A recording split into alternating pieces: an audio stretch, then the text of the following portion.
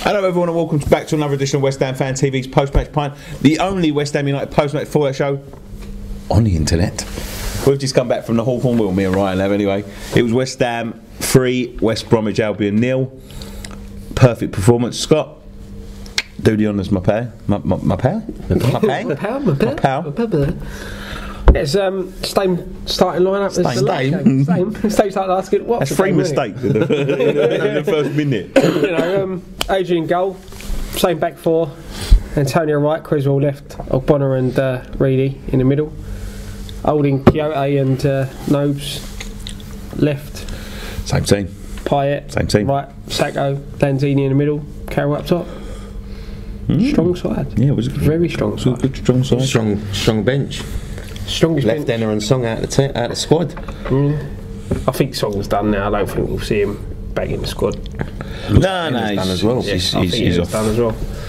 Yeah, unless there's a major couple of injuries in the next couple of games, I think them two are done. Do you know what? I was hoping Obiang would come onto them. We ain't seen him for a little while, have we?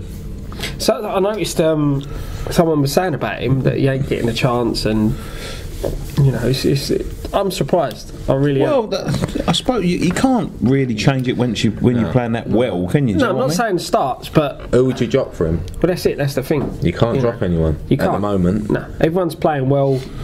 2 wins on the spin, 6 goals in 2 games. You know, you don't change the side. If we was like 10th in the table, nothing to play for, it'd mix it up a bit. But we have still got something to play for. Yeah, of course, yeah. Got 3 more cup finals, haven't we? Really? You've always got to put you, like you say, same as been on the run. You've got to stick with it, yeah. Yeah, I think so. Yeah. Really? It's 10 games unbeaten in the league. You know, you can't. We ain't lost since, what was it? Southampton, yeah. In the league, yeah. Yeah, absolutely fantastic. But started off at West Brom today. Bit of a slow start. Yeah, it was a slow start. Awful start. It was I mean, start. a better team. We would have been 3-0 down in 10 minutes. Yeah. Gardner had his shooting boots on. Well, anyone. There was one. The first chance. Even if he had Williton boots on, right? Yeah, it's true. Yeah, he could have had fucking pussy boots and he should have scored. But hanging around the fucking box like a pinball, wasn't it? The first chance. Adrian pulled off a good save, didn't he? Couple of good saves, yeah. But he looked so shaky to me at the start. He does this fucking thing with the ball today. I was talking to him all game.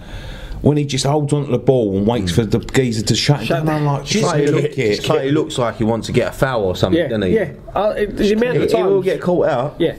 Well, he has been. That's why he got sent off against Southampton a couple of seasons ago. A couple of times Rondon almost got out. Yeah, it's too close for comfort for me. That first 20 minutes, Winston Reid couldn't handle that Rondon. He was barging him off the ball, and then Winston Reid sort of worked out what he had to do, get in front of him, and he done that for the rest of the game. Yeah, Cresswell had a bit of a torrid opening 15, didn't he? To be fair, that I don't think he had a lot of cover. No, what was his name? The young kid for them. 45, number 45. Yeah, hang on, I've got his name. Lecky something. Lecky, he used to play for us. L-E-K-O, I think it is. Oh, Lecco. Yeah, I'm sure that's how it's spelled. Yeah, he looked lively, but I think it was more. The reason he looked so good is because Criswell didn't know nothing about him. Criswell's got to suss his game out, so he can't afford to step in or put a challenge in case the guy skins him. Well, it didn't take him long. No. That's for sure. Great bit of skill to get past. I tell you, the first couple of chances, like that one when it was just bouncing around everywhere, and they couldn't hit a barn door of a banjo, miss-hit shots after miss-hit shots, you know, blocks, good save. And Sanyo knocked one just wide, didn't he? Like cleared it away. It was going. We're talking about the first one. The first one first. Is that all right? No, I don't know. It's him great. Yeah, but it was bouncing around, and like there was about 6 or 7 chances. And like fucking, how many chances do you need? How many bites at the cherry do you need? I don't know how Gardner missed it. They was awful today. Yeah, they were awful. They were. Adrian, it was a good save by Adrian, but you don't give him a chance, do you? Not a seasoned Premiership player should. Yeah, but they're the home team, aren't they? So they're gonna, and they're not in the greatest of form.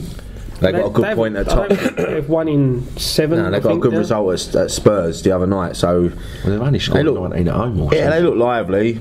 But they looked very organised. Yeah. They looked hard to break down. Tony Pulis' side. Yeah, exactly. That's what exactly what it was. Yeah. I said to him, like, when we didn't really get going in the first sort of 15, I said, very organised. We couldn't string a lot of passes together. It seemed to a lot of miss-it passes, a lot of Chekio, I thought was awful in the first 10-15 minutes. I thought he was our worst player. He was just giving the ball away. He never got to nothing. I think everyone was giving the ball away. Yeah, it was just a nervy start. And we went long a bit too much. I thought in the opening 10-15 we went, Adrian's kicks, as you said, where he was being closed down, he's taking his time and he still don't hit our player, because he's having to rush the kick. And instead of just getting it out from under his feet and finding the West Ham player, we weren't. And there was times when he could have gone short, he didn't. I'd give Randolph a go for the next couple of games. But the thing is, he ain't done nothing wrong. Exactly. Exactly. Well, no, to be honest, to be fair, it's the first time we've kept a clean sheet in a long while. Yep. Bloody long while since Tottenham, wasn't it? So maybe there is cause to not change it. I mean, God, that'd be harsh. You know what I mean? I'm nitpicking, but I'd like to give the last few games, because I know he was our cup goalkeeper and whatever. So you'd let Randolph play the last game at the Bowling instead of Adrian? Oh no, actually, that's what's happening. As Ryan said, maybe the Swansea one. If we were 10th place with nothing to play for, then I'd say, but not now. 3 games in, we need 3 wins to secure Europe. It's got I think we're strongest 11. I think we've almost secured Europe, really, haven't we? Because it can go down to 7th if United win the FA Cup. Sure, it can go as low as 8th, I think. I think we're going to finish. I think we're going to finish 5th. I really think we are. I can't see us losing. It'll come down to that last game, won't it? What's top 4 now? Picture Arsenal 1-0. Yeah, so we're 8 points behind this. 8 points behind who? Arsenal. What Man City. What about Man City? 5, but Man City got to play tomorrow, and they should win. I mean, mathematically, it's still there. Yeah, it's still there. Arsenal as well. Yeah, but you need them to at least drop 2 games. You need them to lose 2 games out of 4. But then it depends how they progress in the Champions League as well. And if they get through, if they win that, then it don't matter anyway. And that'd be just our luck. Yeah, we finish 4th. They win it, and we don't qualify. It's just us, isn't it? It's the West Ham. But do you know what the thing is, right? To be in contention at this stage of the season is an absolute honour. And I remember, not honour. What can you say? It's an absolute sort of. It's a privilege to watch it. No, it's not. It's no. Shut up. It's a testament to him. Of course it is. What he's done and what we've achieved this year. And I remember saying and it's only a couple of refereeing decisions in the past sort of 3 or 4 games, and we'd have been sort of secured in there. And I remember at the beginning of the season in the Europa League game saying, imagine winning the Europa League and getting into the Champions League like that. And we could have done it. We could have done it the proper way, the real way. Do you know, I think this season's just give us a taste of what we've got to expect over the next few years. All the good wins, the cup runs, going for Europe, going for the Champions League. I think even Paul Merson come out today and he said that he'd be surprised if we're not a Champions League team within 3 to 4 years. The thing is, to be fair, I'll be surprised if we're not. The thing is as well, I think a Champions League spot for a team like us at the minute would be a step too far. With the move and everything, I don't think it would. I think we'd take to the Champions League. I think we'd take to Europe, because if we get into that, we could sign players, and we've got the Olympic Stadium. That's going to attract loads of players, and we've got a big enough squad now. Yeah, we've only got to add 5 or 6 more players to it. Yeah, the thing I see with what you said is that it's going to that move, that first season in the stadium, sometimes can be a hindrance. You've only got to look at other teams that have moved. So then, if we got it, you wouldn't enjoy it? No. Of course I would. I'd love us to have it. But what I'm saying is, it could be Champions League football going into that stadium in the first season.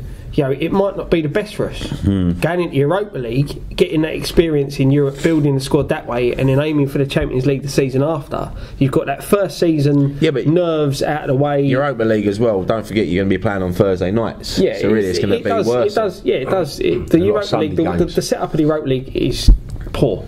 You think how many games you have to win? Yeah. So you've got to play 17 games. if you start from the group stages. I just think one more season. Yeah, I think that. Do you know what? I wouldn't mind if we not stayed still, but if we was in this position again next year.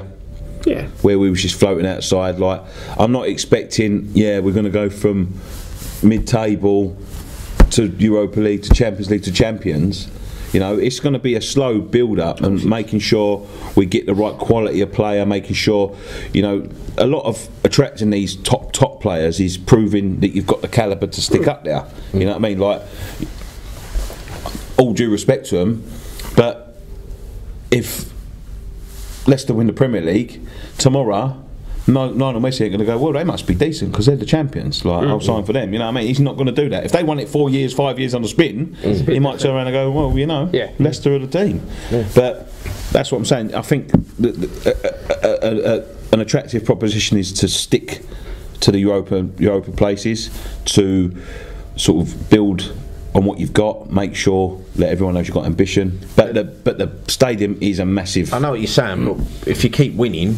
Oh, you keep winning. You're going to go into the Champions League. You can't get the 4th place and think we've got 10 games to go. We're going to lose them. No. What I'm saying, if it's there, it's there. But I think like if we came in the same sort of positions next year, I wouldn't be too disappointed because I'd see that as progress. Because the amount of times I've seen West Ham finish 5th in the Premier League, I've seen them finish next season 17th. Yeah, because this season might just be not a fluke, but if we finish next season, then you know that's how we're going steady and we're growing, and that's where we're looking to be a top 6 team, and then you progress to the top 4. It pains me to say it, but the way Tottenham have gone about it, you know, the qualification for the Europa League season after season, now challenging for the Champions League, you know, that's the steps that we want to be taking. Yeah. No, in my mind, we are, because of the relegation and the things that happen with the finances, the Icelandics and all that. That's why we're so far behind. Yeah. I think if things had gone right in that, like with the Icelandics coming in, things like that, I think we'd be up there. Listen, Tottenham up there on credit. Yeah. Tottenham up there on. They've been a little bit fortunate. They've been a little bit fortunate because they sold Gareth Bale, and they was in that Champions League places. They got that 100 million from him. And apart from Christian Eriksen, they wasted it. Yeah. And like they signed Soldado for something like 30 million. Yeah. They just happened to have a £50 million striker land on their lap because he was just the biggest waste of money, and they had nobody else, and I mean nobody else. No. So that's a bit lucky for them. So you know, someone like that, like an English goalscorer coming into our team, you know, so if someone fell on our lap like that, you know, and obviously they've got the rise of Dele Alli, which, you know, we've got a couple of good players that could be as influential. We've got young Reece Burke, young Reece Oxford, Josh Cullen, Samuelson, could be massive players. So a couple of them come off and turn into real good superstars, the way of Harry Kane is, the way Dele Alli is. You know, it's exciting times, man. It's really exciting. I think Man City are sniffing around Oxford, aren't they? Don't keep sniffing. You ain't going nowhere. He's tied down 5 years. There you go. We don't want at the end of the day, do you want to play football or do you want to go and sit on the bench? I think it was the only reason Guardiola wants to sign him is for there, because you've got to have a certain percentage of English based. But why does that attract people? Why is that attracting people like Sterling and Rodwell and Sinclair? For me, they're people that you should look at if you're a youngster, right? And I think it bodes well for West Ham that we've signed that Valencia forward, and we've poached the guy off for Chelsea, and that just goes to prove that. Same as Samuelson coming to us at this season, they're going to get a chance. They can earn all the money they want sitting on a bench of Man City. That's what I mean. But you want to put yourself in Oxford's position. You're coming up to 17 now. Man City coming off and you're 65 grand a week. Yeah, it's a different. Be on the bench. Yeah, but he don't care. He's on the bench at West Ham.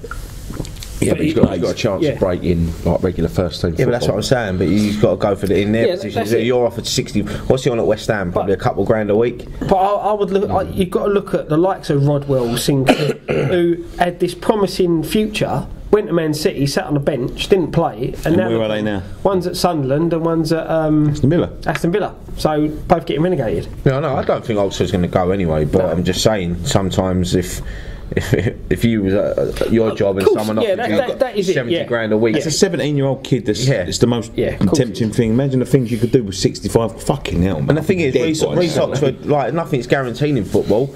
He might not make it at the Premier League. All right, he had a good game against Arsenal. But since then, he's only come on in bit parts. He's not set the world. He's not exactly. He's 16 years old. Yeah, no, that's what I'm saying. Though, we're not criticising. We're just saying, though, nothing's guaranteed in football. No, of course not. He could not make it in the Premier League. He could end up playing in League One in 2 seasons. The amount of players you do see that break through and are going to be the next big thing and fall off, like a couple of Everton players, spring to mind. They used to have them all the time. Cadamartri, remember him? Going to be the next big thing. England. Italy, Germany all wanted him to play because he qualified for them all. He ended up playing for Bradford or someone like that in League 2. Michael Branch, remember him? Yeah. Another one, going to be the next. Francis Jeffers, yeah. They're going to be the next big thing. They just fall off. You know, football's never guaranteed. Oh no, of course not. You know, you develop up to a certain point. Anyway, we've still got a first half to talk about. Yeah, sorry. So. We haven't even talked about our goal yet. We haven't even talked about the one that Graham mentioned, Antonio clearing it off the line. That was after the goal. No, that was before. Was it? Yeah, they had 3 chances before. The first one where Gardner shot it and Adrian saved it. The second one, if I've got them in the right order, was the header that they just put wide. Yeah, but that was disgusting. That was an awful miss. That was disgusting. Do you know what? I was sitting there and I was thinking, because he was on the floor. And it's come to him, and I thought to him, it's got to be a goal. And he's got his positions all wrong, and he thought he was more central because he's just gone like he's tried to be all smart, and he's just gone wide, and he's just standing like right in front of the West Ham fans. We give him a few hand signals. Yeah, so that was an awful header, and then the one that he cleared off the line was that. I don't know how he got it off the line. Great clearance. That was going in as well. And Adrian beaten, and he's just stuck a foot out and just stretched, didn't he? He couldn't have stretched anymore. Wide, you know. Well, them 3 chances seemed to give us a kick into gear because after that we grew into the game. From then, I couldn't see any other result. From that 20th minute to the final whistle, we was in control of that game. Of course, we started moving it a bit quicker. We played some of the best football I've seen for a long time. And their youngster, as much as he was great in that first 20 minutes, was their downfall because he allowed us, because he weren't tracking back. Just leaving a big hole behind. Massive, and we were doubling up. Who was right back? Was it Gardner or Dawson? Right back. I don't know, but